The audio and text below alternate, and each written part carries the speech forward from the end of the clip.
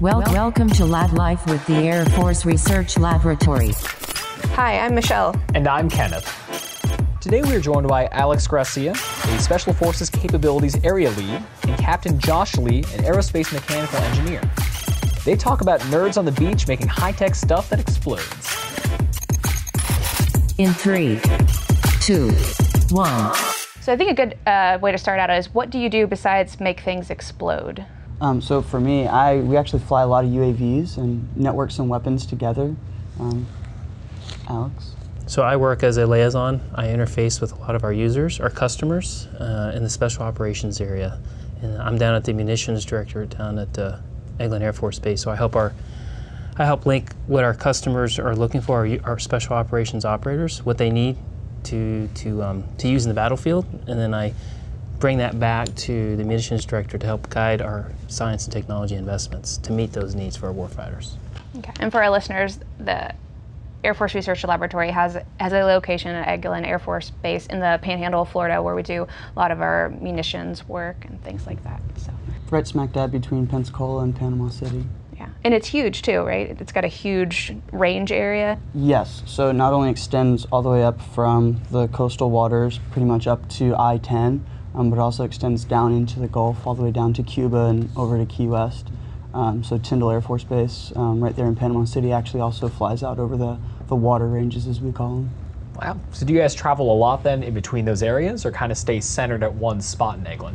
I travel all the time in between all the ranges. So when we fly our UAVs, they're very small UAVs, so we have to go actually travel out to the ranges, literally take a 30-foot trailer out with our UAVs on them, and take off from old runways out there.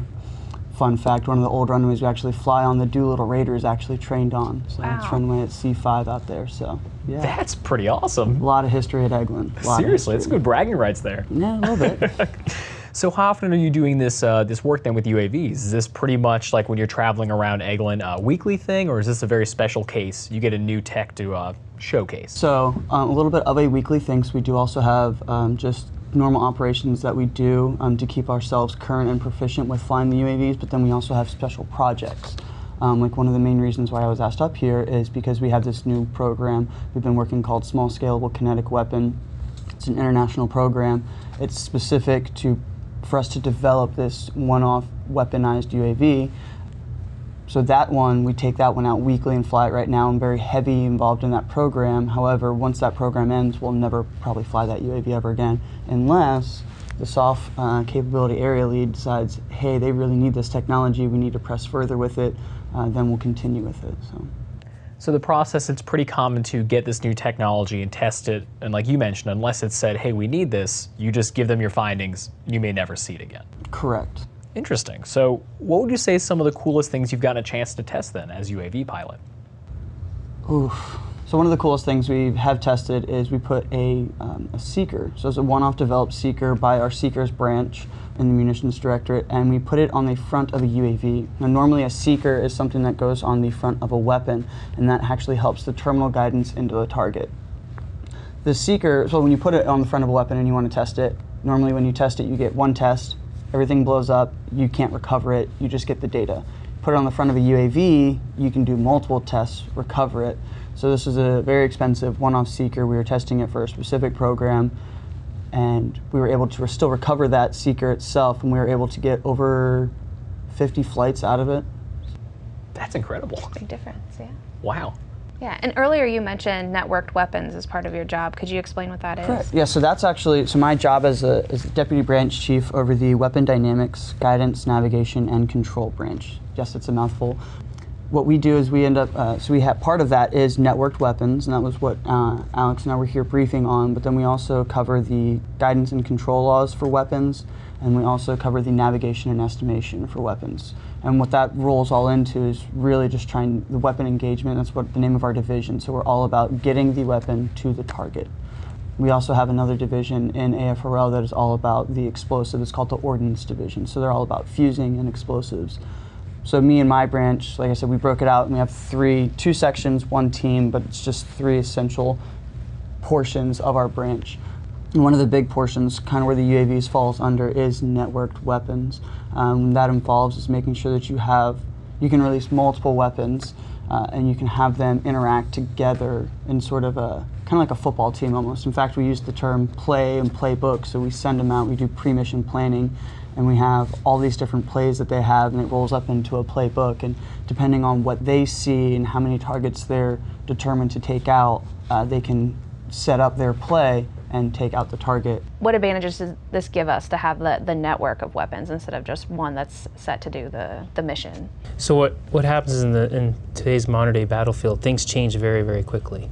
And there's only so many things that we're aware of the battlefield before our forces enter that battlefield. So what we find is it's a very, very dynamic environment.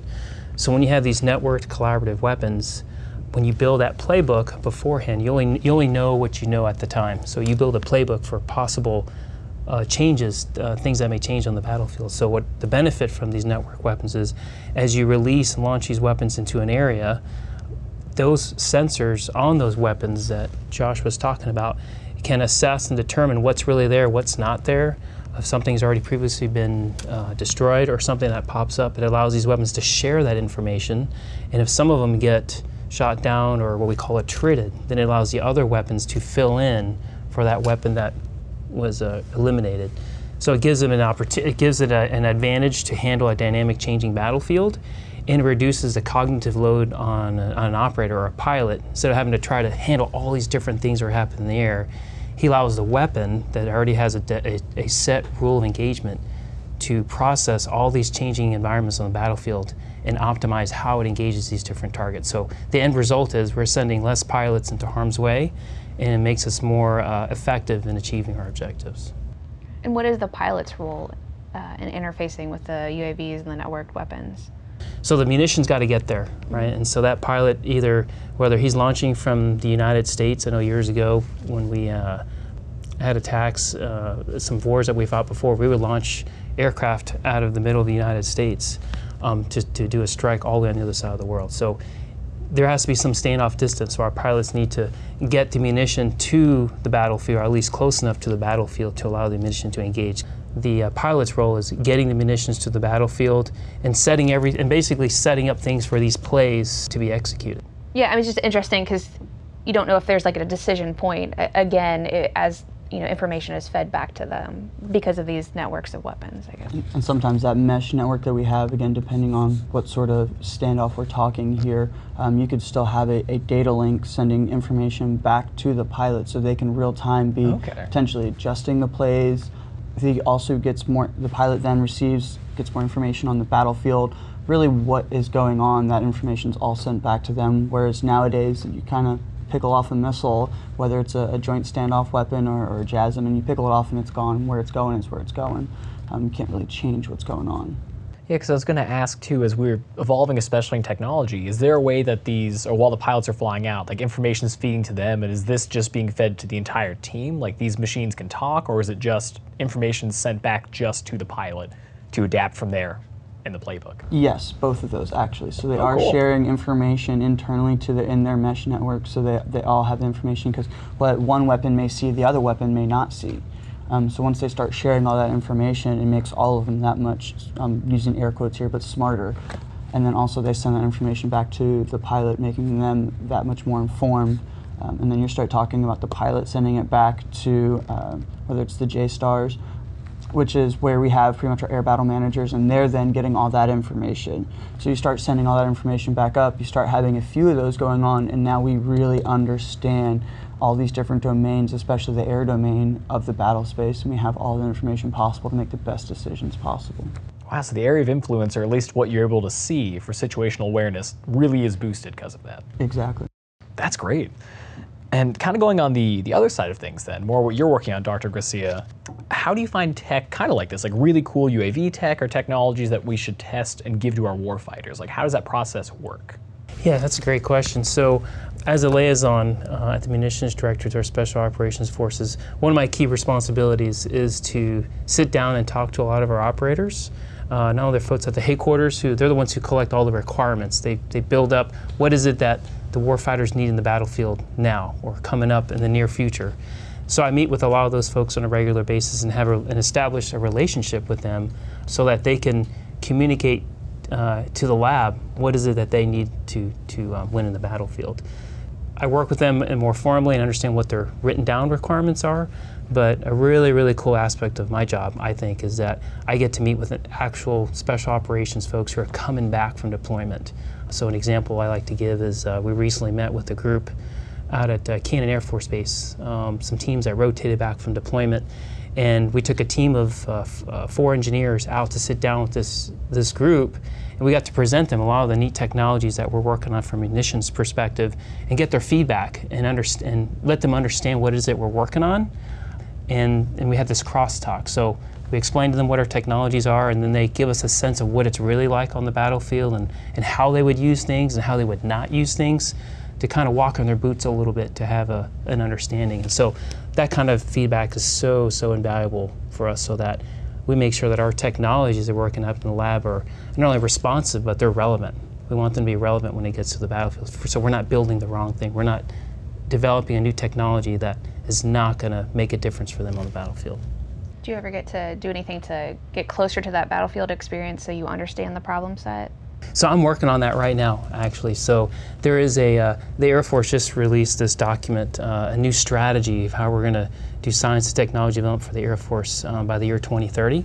And one of the key findings in there was that the Air Force realized, that it wants to expose more of its scientists and engineers to operational environments and scenarios, so they can get some of that realistic perspective. So right now I'm working on some opportunities. That unit that I previously mentioned, they had invited us for 3 or 4 training opportunities here in the United States to come out and get on a special ops aircraft to go sit with them when they go out in the field here in the U.S. and they're using some of these munitions from a safe distance, of course, but actually getting out in the field with them. And so I'm planning to do that here in the next couple of weeks. And my goal, anyway, is to hopefully recruit our military and civilian scientists and engineers who'd be interested in something like this to get out in the field a little bit, to sit with some of these folks, to not only see them how they operate now in their training environment, but allows them to get a perspective of what it's like when they're carrying a bunch of gear in the field, or when they're under duress, or they're stressed, or they're tired. Sometimes it's hard to write that down in a requirement. And so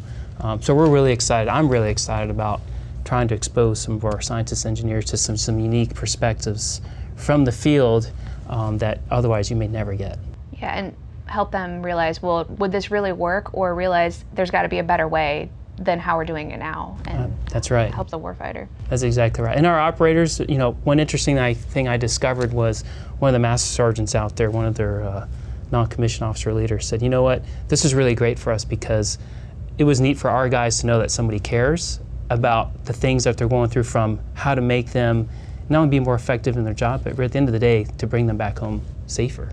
And so we're real excited about that, and it seemed pretty neat that they were excited that somebody was interested in what they do and to help make their jobs and their lives a lot easier.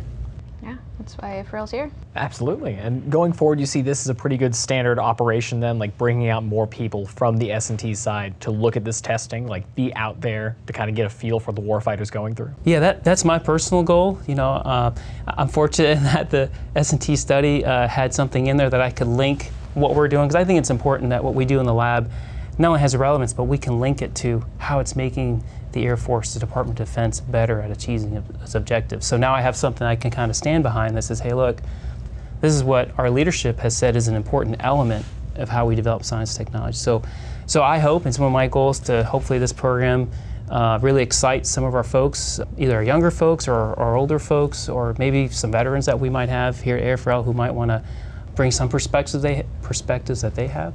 So I hope it does become a longer-term program that we can hopefully bring folks from all the different directorates to get some of that exposure. Yeah, it's pretty exciting.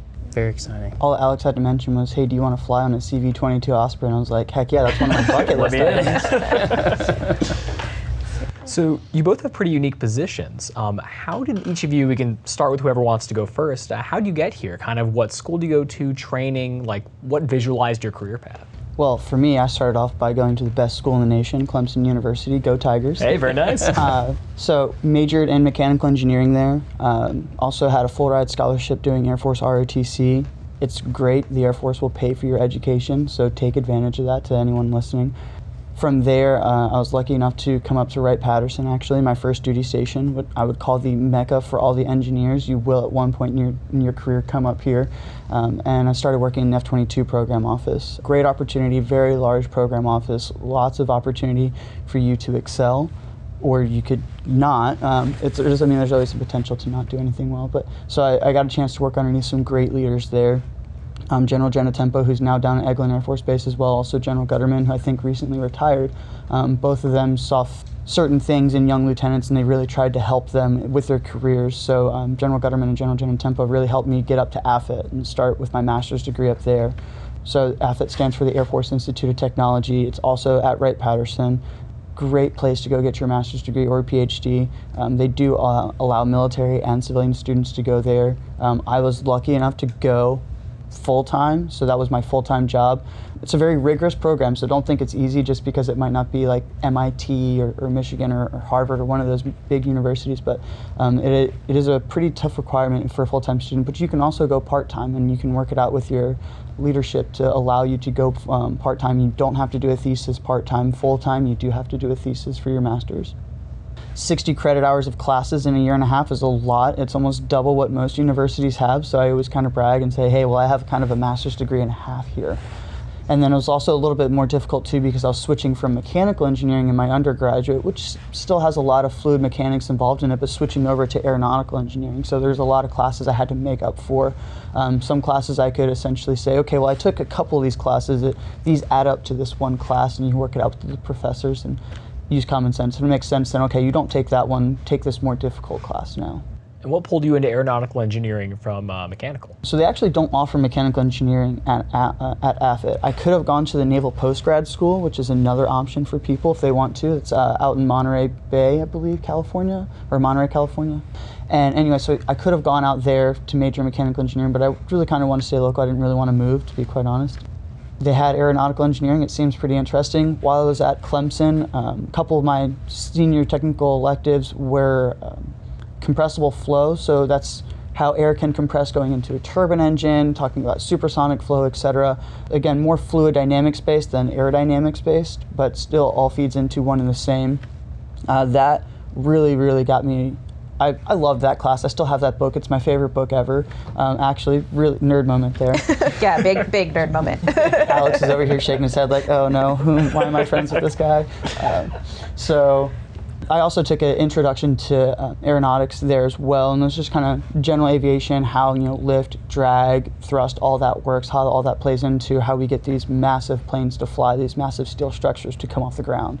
Still amazes me to this day when you see like a massive Boeing 747 take off. But so worked through all that, was at AFIT, worked through my thesis. When you're at AFIT, you select two sequences to work on. So I chose finite element analysis. What that does is takes like this desk right here, breaks it into thousands, if not millions of tiny little parts, and we say, okay, where is it not moving, where is it moving, and where are the forces going to be pushed on it, and then we see what happens. Where are the stresses? Is the table going to break if I put an elephant on it? That sort of thing. Yeah. And then I took aeroelasticity as one of my sequences, and that kind of takes a little bit of finite element analysis, takes a little bit of computational fluid dynamics, so that's the flow, how it goes over aircraft wings. And if you ever get a window seat, I know some people are aisle seats, some people are middle seats. People, we don't really no one's a associate middle with them. seat. Never by choice. That's a standby guy. Middle seat, exit row, yes. And fair. Fine, That's fair. Yeah, that's fine. but if you ever seeing the window seat and you look out the wing and you see the wing bending, don't freak out. It's supposed to do that. So there's two main modes. You can have a wing bending or wing twisting, and when those start to interact with the airflow, you can actually get certain what we call aeroelastic effects. So even just the wing bending and wing twisting is more of a natural frequency type thing, just the forces hitting it. But studying that and understanding where you might diverge a wing or where a structure may flutter, those sorts of things, that's where I was studying, kind of where my thesis was involved as well. And then I was lucky enough to get sent down to Eglin Air Force Base, Florida, the Emerald Coast area. It's rough life. Someone's got to live in paradise, but we do it. So I got sent down there, and I said, hey, I want to do testing. Eglin Air Force Base is a major test area, hence why we mentioned the very vast ranges. And AFRL saw fit to help me do that. So they sent me out to do some testing with the small UAV team that we have down there. Led that team, then got promoted. I would guess to say after a couple years, they kind of look to put you in more of a leadership role. After you've been in AFRL for a while, you know how things work. It's time to put you in a bigger deep end and see if you can sink or swim.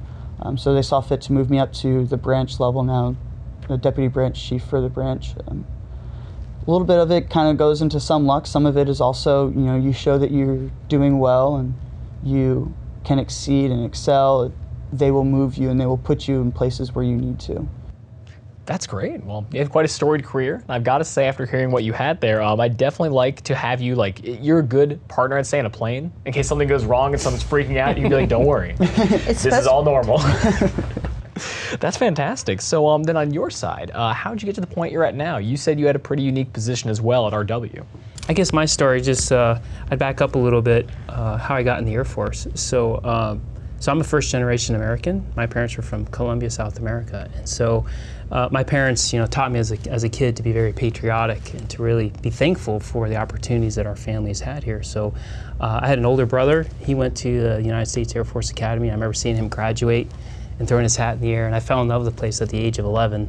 So 7 years later, I went to the United States Air Force Academy to get my bachelor's degree in electrical engineering, and toughed it out, made it through, but I always felt like I felt indebted to pay back to the country because it gave my parents an opportunity and my brother and my two sisters opportunities to live in our great country. And so for me, it was a very patriotic sense of getting in the military. And of course, following my big brother. He'll probably listen to this podcast and get all the creds here, but little brother always want to be like his big brother. It's probably the only time I'll publicly admit that. But so I went to the Air Force Academy and got my degree in electrical engineering. And then once I graduated from there, I was fortunate and blessed enough to have a full 20-year Air Force career. I started out at Eglin Air Force Base doing test and evaluation. I was actually a flight test engineer, working on some of these ranges that Josh just mentioned.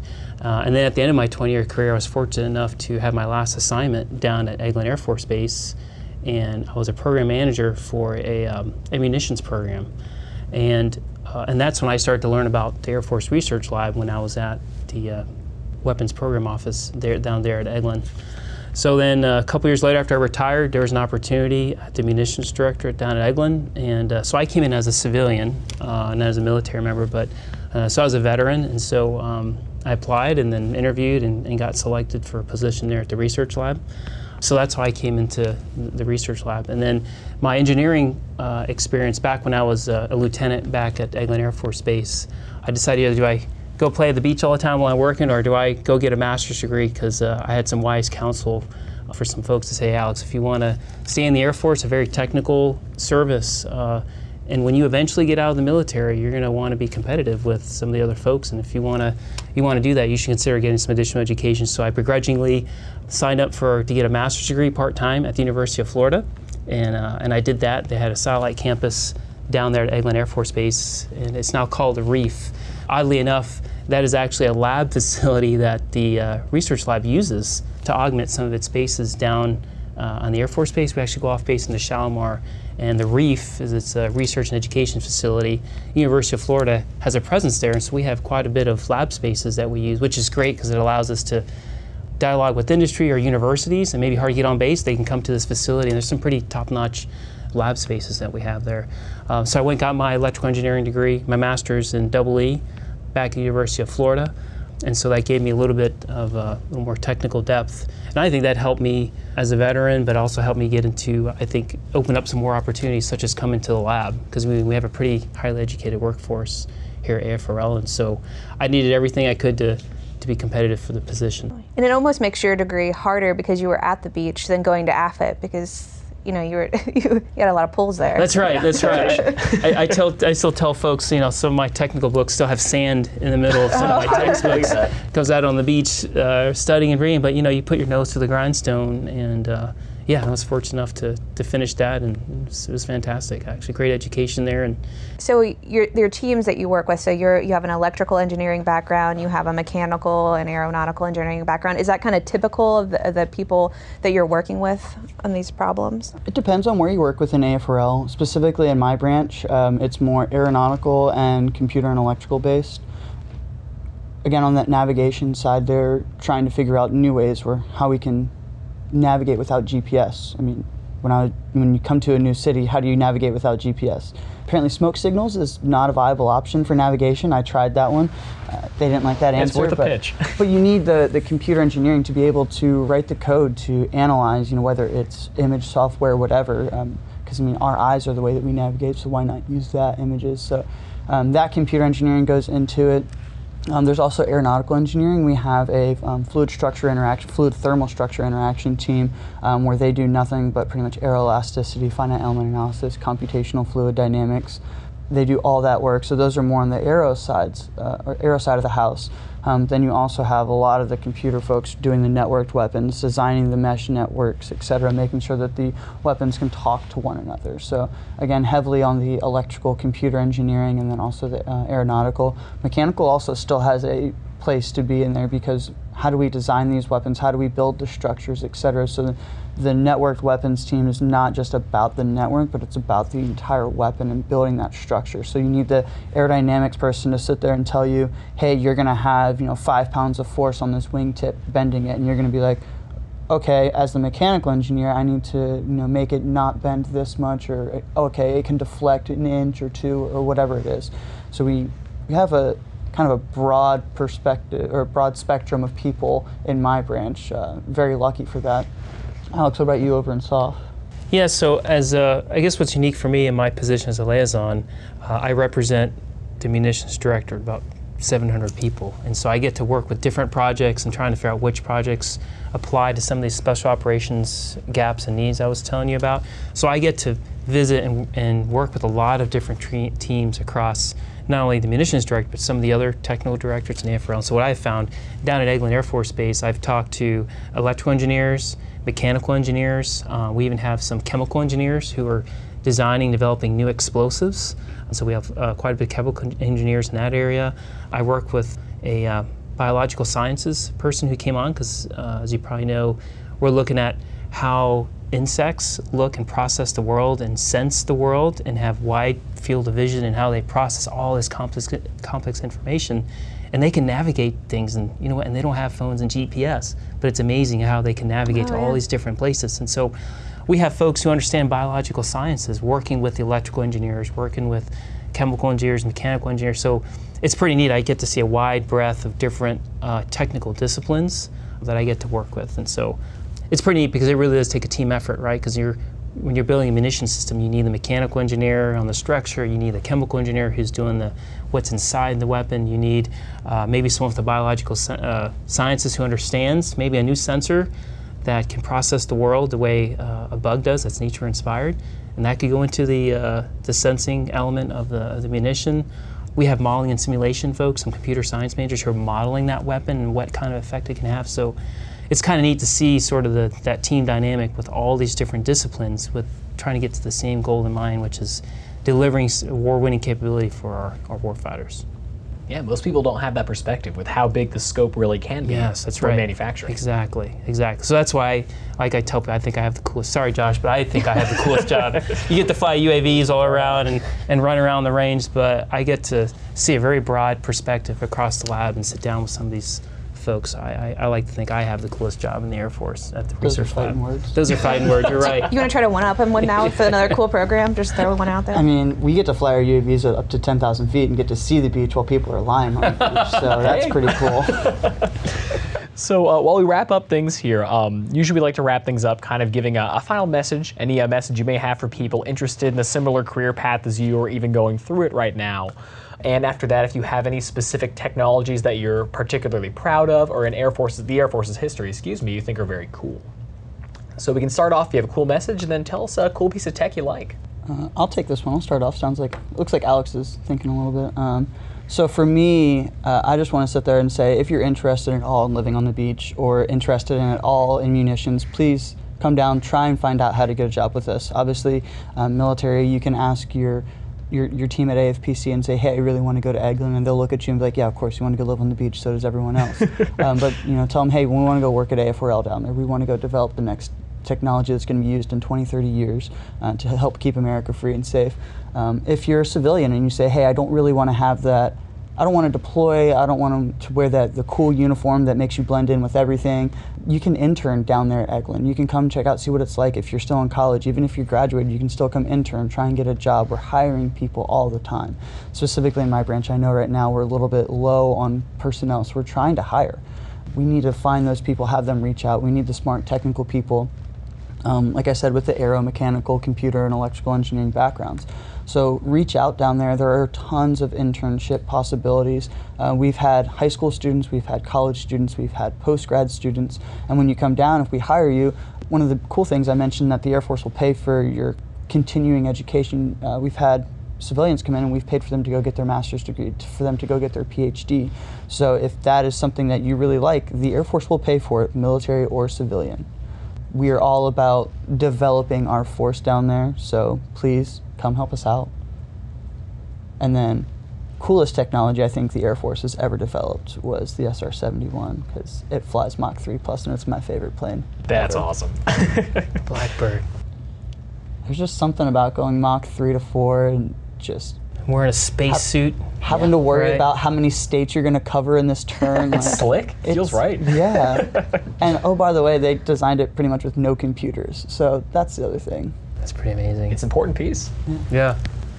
Let's see, final message. I'd say for folks who might be interested in coming to the lab, I'll take a different tack. I fully agree with Josh, because I got to work with some of these young folks that come in, and it's very energizing to see some of these young folks who come in who are excited and just want to, be a part of something bigger than themselves. And I mean, to me, that can be very satisfying in seeing that. So I know that's excited, inspired me on occasion, working with some of these folks when they come in. All the time they come in, it's pretty neat to see them and the work that they're doing. And I would say, I would probably reach out to folks maybe who are already in industry, or maybe some of our veterans who've already served and they're looking, because we have a lot of them, right? You're in your 40s and you still have a lot to contribute. And I would say, whether you're a veteran or maybe you're someone who has military experience in a lab, and to help mentor, I think mentoring is an art that sometimes is lost, especially in the Department of Defense. And I think, maybe someone who's been in industry for a couple of years or who's a veteran, I think you have a lot to bring to the research lab. Your experience, your life experience, but your professional experience, and understanding how things are going on in the world and have more context. And I think it'd be great to bring some of those folks who can come in and not only help and encourage and maybe inspire some of these younger folks, but help give some direction and some feedback, but also be part of guiding AFRL to bring some more winning technologies for our warfighters. So I would encourage those folks to come check out AFRL and see what we have to offer. What I like about my job is that, and I've heard General Cooley talk about this, there's an article by Dr. Pink about how folks who work in the workplace, and they have mastery and autonomy in what they do. And for me, I've been able to develop some of that mastery and some of my skills being in the workforce, but at the same time, I think the research lab gives you a lot of autonomy and room to take on projects and to have some freedom in how you work and the things that you're working on. And that's been very satisfying for me. And so I think if you want a place that values what you bring to the table and gives you a certain amount of autonomy and freedom to think critically, to solve some Air Force problems, I think AFRL is a great place for it. I know I really enjoy that coming in as a military member, former military member. I say coolest technology, well, that's a tough one. Because there are a lot of neat technology that I've seen. Oh yeah. I have one. It's maybe not so much a technology, it's a little bit of a story. So talking with Josh, we had an intern, and sure enough, there's this call for interns to come to the research lab, and there's a program where you come be an intern, and then after that internship, if the internship went well, you pretty much could be offered a civilian position once you graduated from college. It's a program that the Secretary of the Air Force put out last year. So on a whim, I knew someone, a friend of a friend of a friend, who happened to be a junior in college at the University of Florida, oddly enough. It wasn't because they were there, it just turned out that way. Go Gators. And so, long story short, that person ended up coming to the research lab, and I was working in the fused sciences section. And this person came in for the summer, and they worked on this project, and they were basically characterizing vibrations on a fuse for a weapon system. And they did all this work over the summertime. He had a great time. We had a great time we loved having him there. And then he went back to school to finish his degree. Well, later that year, it turned out that we had a large conference, and some of our resident engineers were briefing some of the work that this intern actually did over the summer. Oh, that's awesome. And he had something like 50 to 70 experiments that he ran in just a matter of weeks and put all the data together. And it was pretty awesome because I ran into his mom that I saw down back home, and I was trying to explain to her the gravity of how impacting the work that he did over just a few weeks was getting briefed at this very, very large conference with all these professional PhDs from across the country internationally. And it was pretty awesome because we were actually characterizing this new fuse and showed that it worked in this vibration environment, and now we're able to move to the next phase. So I thought that technology, I think, is going to be revolutionary in the future for how we do weapon systems. And what's kind of cool is I got to see the guy that came from as an undergrad, and he had a part to play to move that technology forward. So that was really exciting for me. That's awesome. Yeah, it's important. The researcher is the most important part. You got to get that technology out there. That's right. Yeah. Was that the PSIP, like the Premier College Internship Program? Yes, it was. That's cool. Yeah. It's on our website, afresearchlab.com, for our listeners if they want to check that out. Oh, yeah. But what a way to spend your summer, like the huge impact. That's great. Yeah. He got in the field and he was using machines. It was very hands-on. It was very hands-on, and it was a huge win for him. It was a huge win for us. So it was fantastic. So that was a memorable technology piece for me. So absolutely, maybe 20 years from now, I can look back at this one and say, hey, look, I remember when that young guy was working on that technology. Now what it's doing in our weapons in the battlefield. Wow. Yeah, pretty neat. Well, thank you guys for being on Lab Life. Gives us a perspective of what you do. Thank you for having us. It's Yeah. a lot of fun. Yeah, thanks for having us. And by the way, I don't look anything like the icon on Lab Life. I don't have a lab coat, and I'm not wearing glasses. Just saying. Don't worry, And folks, I have a real much better picture. posture, too. Thank you guys for having us. This is great. Thanks. Thank you. And to keep up to date with future and past podcasts and to check us out on social media, make sure to see us on Facebook, Twitter, LinkedIn, Instagram, and YouTube at AF Research Lab. And make sure to stay curious. Logging off.